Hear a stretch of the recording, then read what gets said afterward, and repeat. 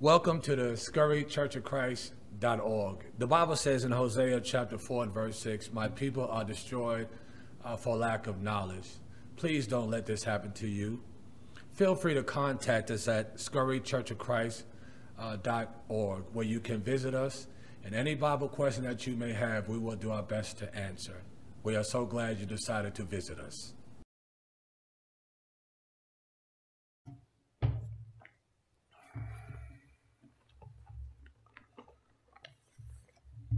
Good evening.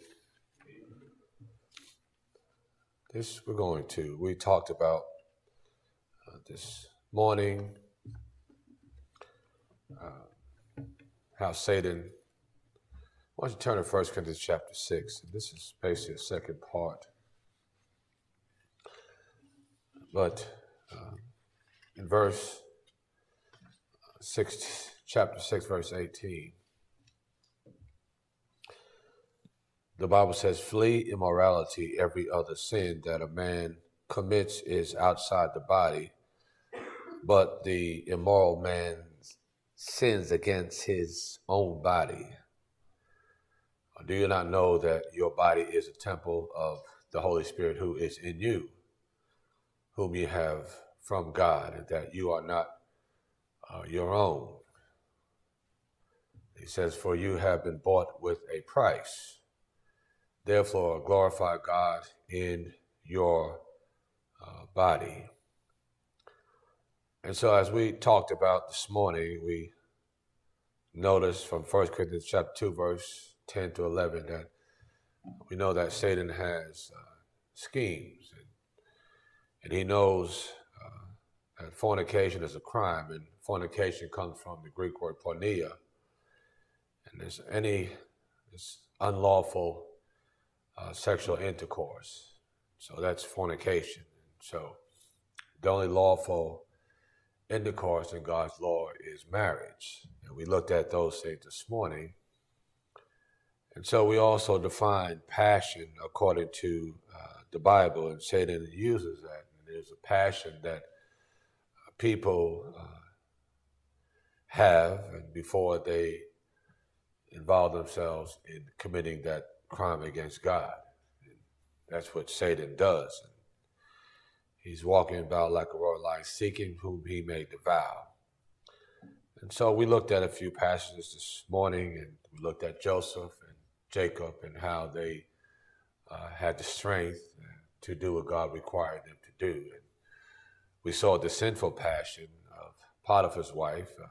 She desired Joseph, and Joseph did not want to sin against God. He knew the law of God that concerned his body. And he would not do that. She continued on a daily basis to the point where she grabbed him and he ran and left his coat. That shows me what type of young man that was.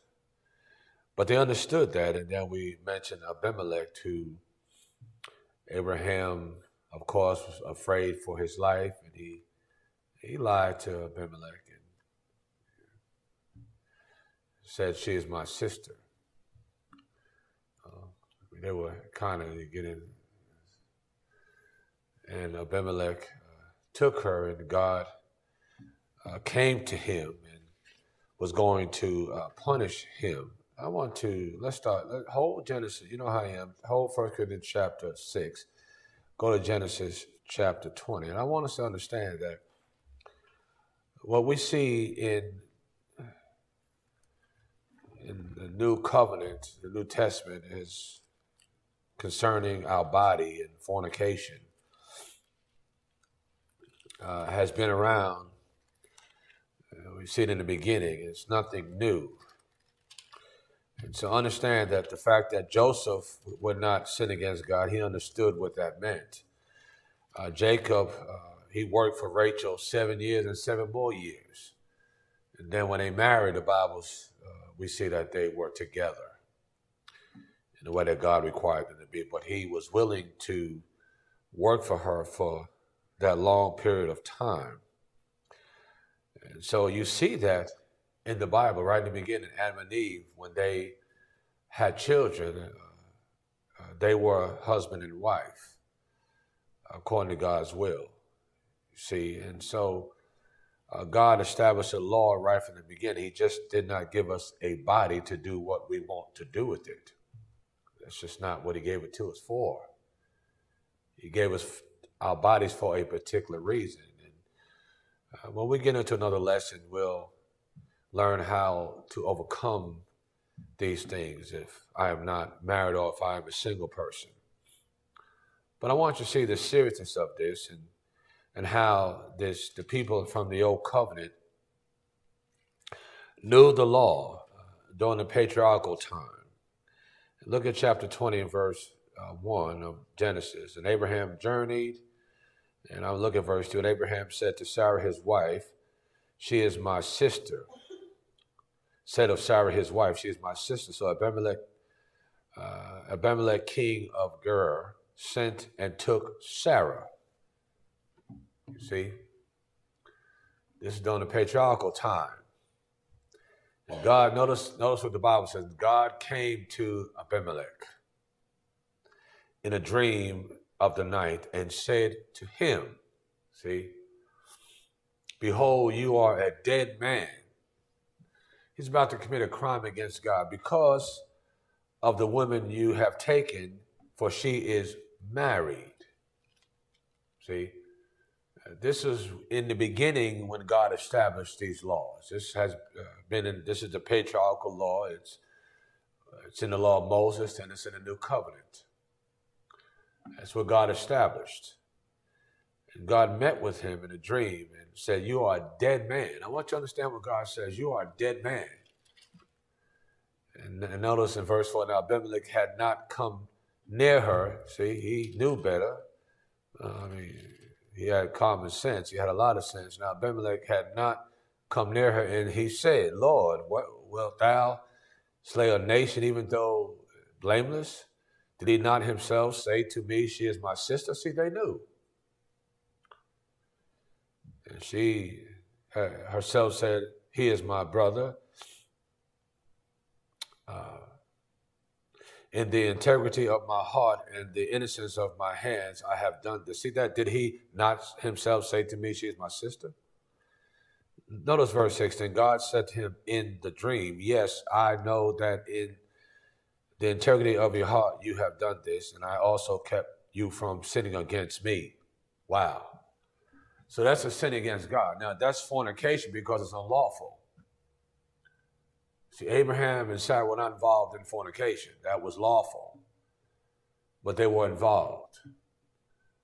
But now we're getting into fornication, unlawful, illicit sexual intercourse.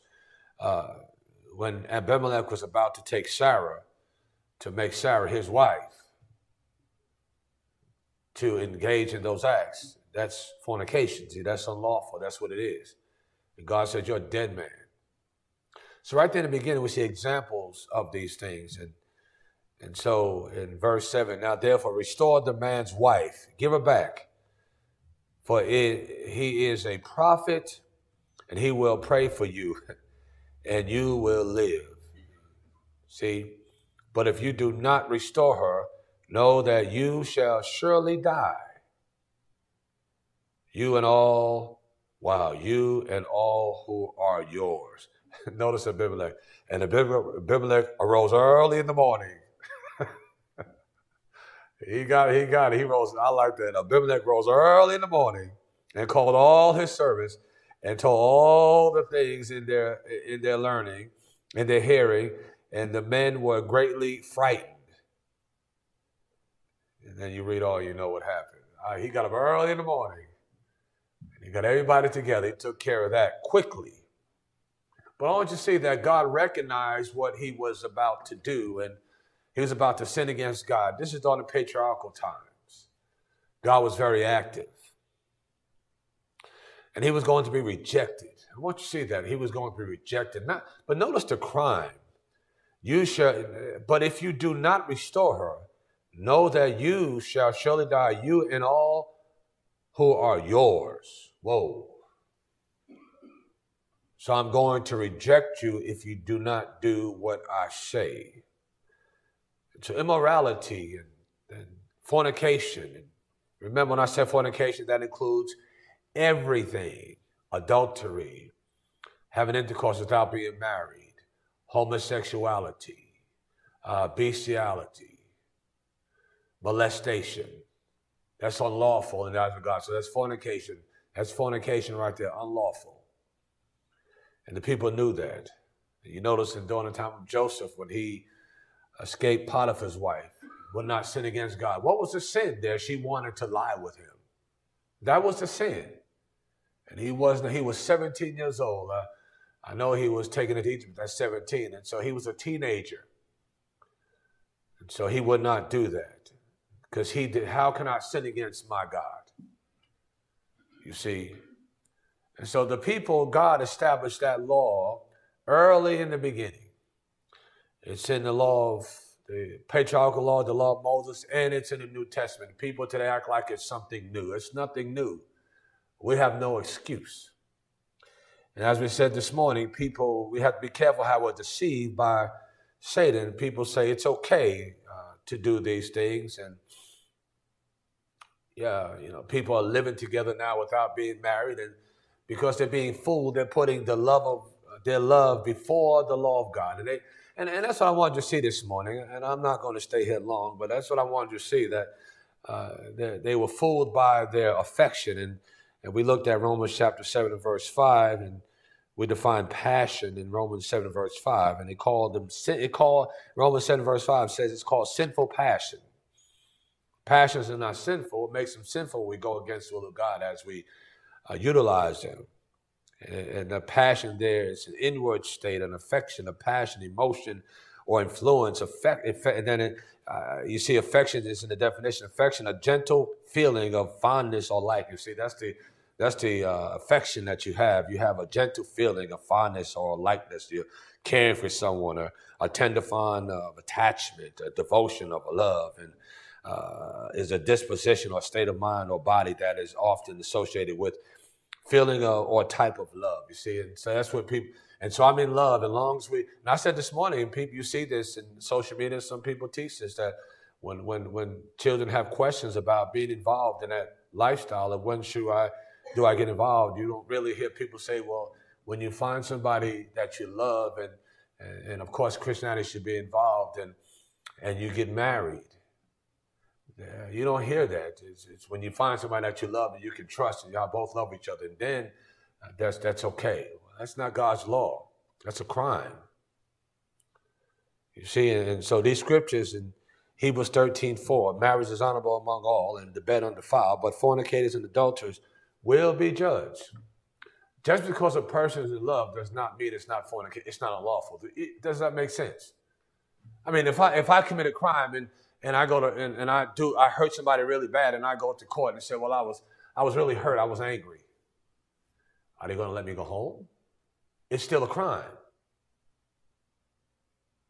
You see, that's Satan's scheme. That's what he does, and he makes things. How can people live together without being married and live forever together and involve themselves in sinful things and think it's okay? They're deceived. And they die like that. And they live like that. I know people who live like that with a clear conscience every day and live a life like they're married with a clear conscience, deceived, on their way to eternal damnation. That's reality. So does that mean in 1 Corinthians 7:5, nevertheless, avoid fornication, let every man have his own wife and every woman have her own husband? See, that's how you avoid it. If you're not married, you're not avoiding it. So if you can't, look at 1 Corinthians 6:18, flee fornication, every sin that man doeth without the body, but he that committeth fornication sinneth against his own body. 2 Corinthians 5:10, for we must all appear before the judgment seat of Christ, that everyone may receive the things done in the body according to that he has done, whether it be good or bad. Wow. We must all appear before the judgment seat of Christ, that everyone may receive the things done in the body. Satan knows that. Satan knows immorality. He comprehends that. And he tries to deceive people with things like passion. And as long as you love him or her, you're doing just fine. And what happens, even when people are deceived, they get involved with the emotion. And sometimes because the emotion is so high, they reject the law of God. Because I'm in love. Because I like him. I like her. Because I don't want to lose her. I don't want to lose him. I'm attracted. You remember it talked about how attractive Rachel was. The Bible talks about how attractive she was, and she was beautiful in form and everything, her face. And she was so beautiful that Jacob was willing to work 7 years for her, then work 7 more years. And I said this morning, I'm not doing that. That's a long time. But I want you to see how that's an attraction, and look at, and that's how. But you see, but he was what you could tell he was a man of God because his attraction did not cause him to sin against God. He was willing to. He wanted her to love her. He wanted to be with her as he married her. When he married her, he was willing to be with her. But they knew David was a man of God, a strong king, and he was on a rooftop looking at Bathsheba. And see, he saw her, and his passion was involved. He asked about her, go get her. You see what happens? But I want you to see how it starts. And not he's so engrossed in how he feels and his passions that he forgot about, did not consider the law of God. That's what happens. That's how Satan does it. And so one thing leads to another, and he goes into her, the Bible says, and he committed adultery. And then adultery led to murder. See, that's what Satan does. That's what he does. And David lived with that. He suffered the consequences of that. And it's interesting that you see how much he really loved Bathsheba, because when the baby dies, etc., then David, of course, he marries her. He marries her. He loved her. I believe they really loved her. He was very attracted to her. He married her. And he couldn't marry her. You know why? People say, well, how can he? Well, remember, the husband was dead. And so he married her. And when he married her, after he realized the baby was not going to live, and they got together when they were married. They did it right.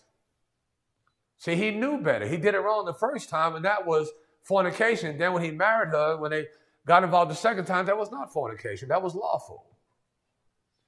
But just how Satan works, all because of his desire. And I think David had like 600 wives. I could be wrong, maybe 500 or 600. But it was somewhere there.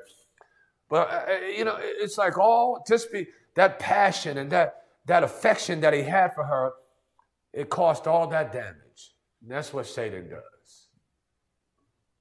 Because a person is fooled by things like that. A woman could lose her whole family. A man could lose his whole family because of an affection, an emotion, a passion. And he looks up, or she wakes up, and the family is destroyed. That's how Satan works. You see, because that's how he works. And so he's there. It's one of his schemes. But he couldn't fool Joseph. He fooled David, but he couldn't fool Jacob. And he's still trying to work that way today.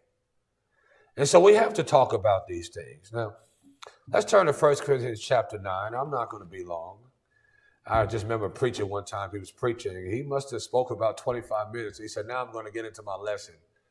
And I'm going to preach myself, but I put my head down. I'm like, oh, here we go. But I want to show you something very simple. And these lessons are extremely important because allow ourselves to be involved in fornication is a crime against God. That's not what the body's for. And the wage of sin is death, Romans 6:23. So notice what Paul says here. Watch this in 1 Corinthians 9.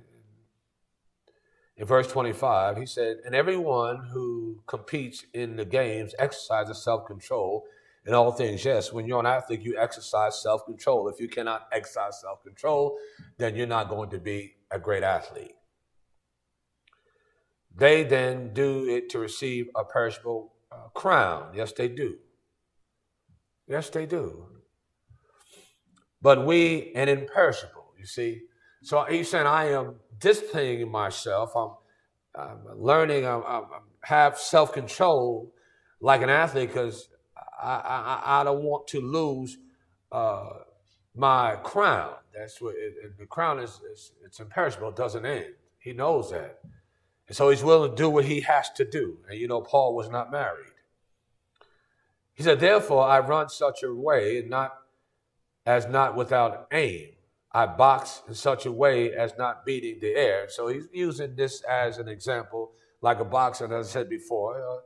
When a boxer who's well-trained will connect. He said, but I buffet my body and make it my slave. I like that. Lest possibly, after I have preached to others, I myself should be disqualified. He said, I make my body my slave. I put in subjection. And I like the way he's saying that because it's almost like if you're doing what you don't want to do, your body's not a subjection. And so if I see something and I go where I don't need to go or involved in things I don't need to be involved in, I know it's because I know it's wrong. I have a conscience. Then my body's not in subjection. My body's controlling me. I'm the slave to the body. It's almost like when people are involved in drugs and they become drug addicts, they get involved in addiction, and it's like they're suffering mentally because they know it's wrong, but they keep doing it. They keep doing it. Well, then their body is controlling them.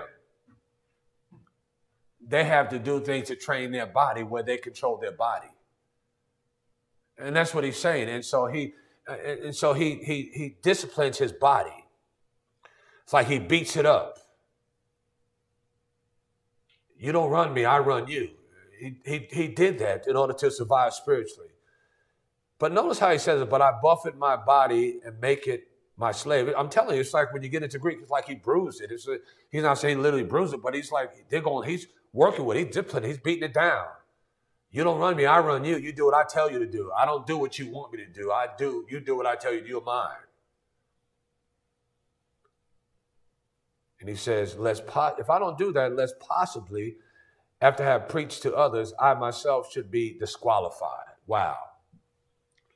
If I don't discipline myself, when he's speaking, he's a qualified man. And some versions say castaway.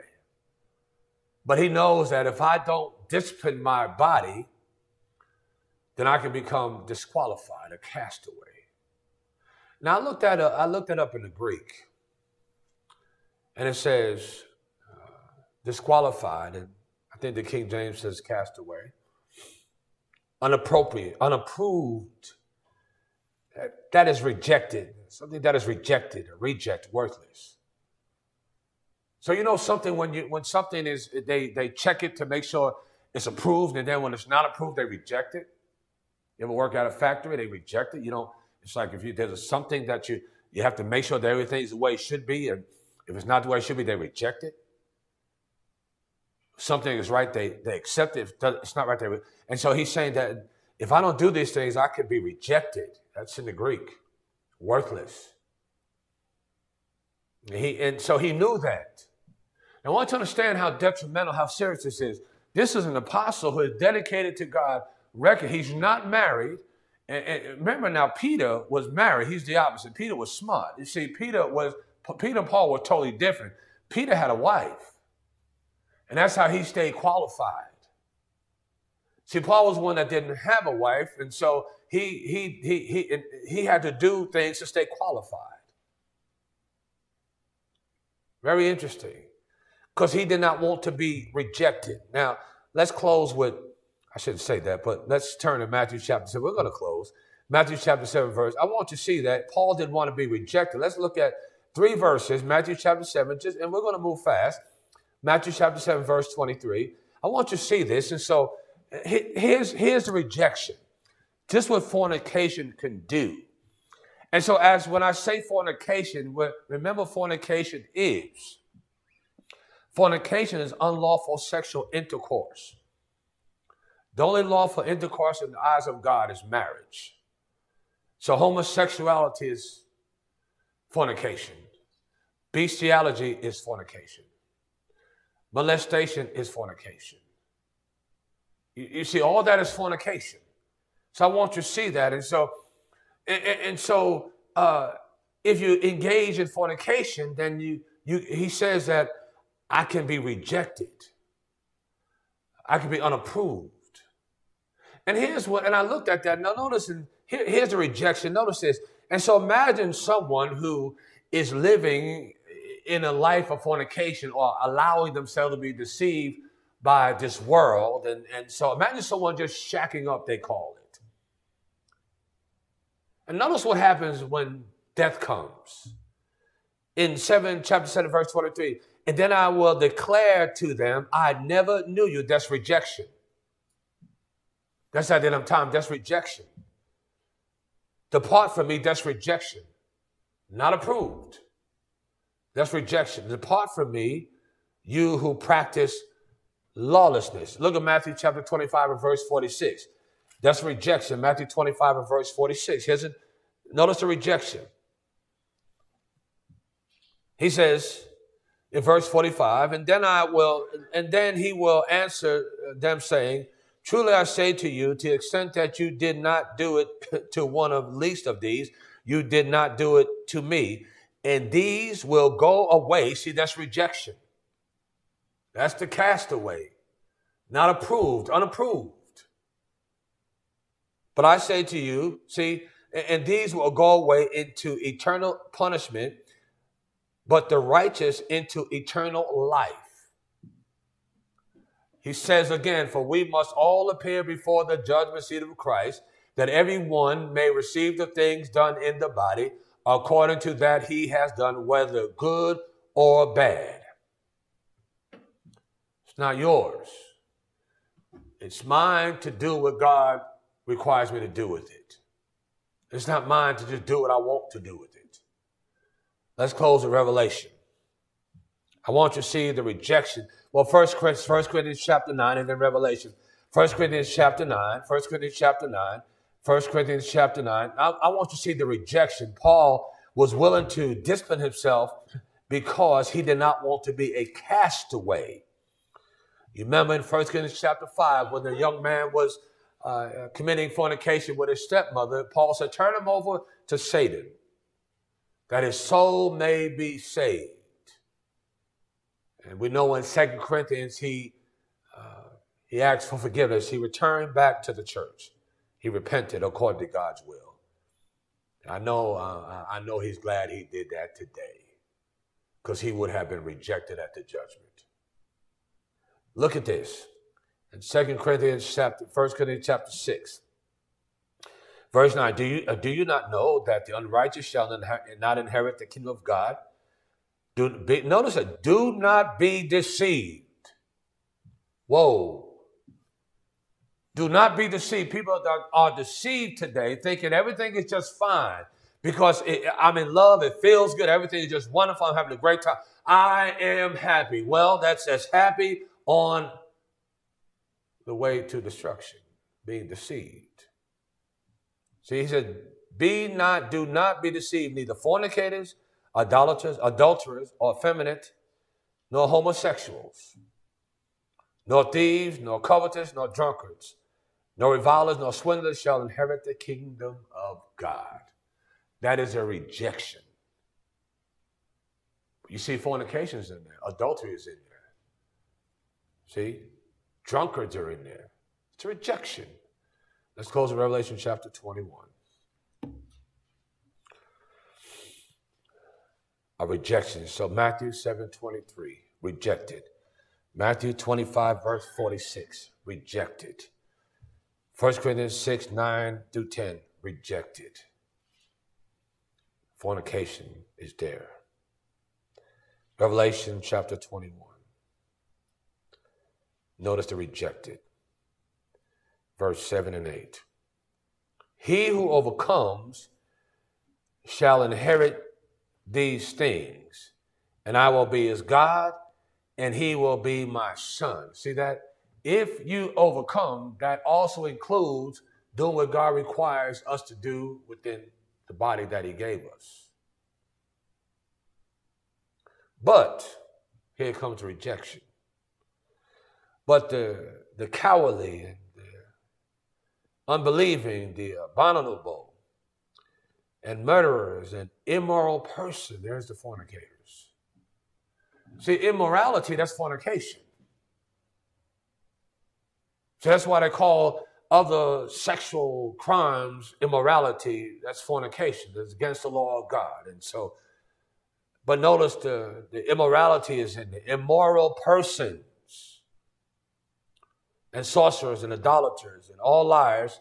Notice this. Notice the rejection. Their part will be in the lake that burns with fire and brimstone, which is the second death. That's the second death. That's eternal damnation. So we have to be careful that, remember, Satan is on his way to hell, and he knows that hell was prepared for the devil and his angels. And so he is the great deceiver. And again, how he does that, people are tricked based on emotions. They think because they're happy, or I love what I'm doing, it just feels so good to be in love, or etc., then these things do not apply to me. That's how he does it.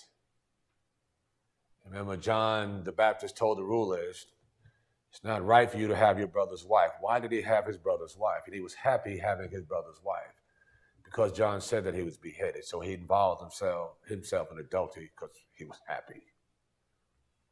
Everybody we talked about are dead and gone now, and the judgment is coming.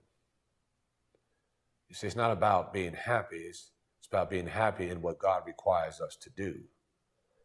And don't be deceived, because happiness that causes us to go against the will of God is deception and fornication.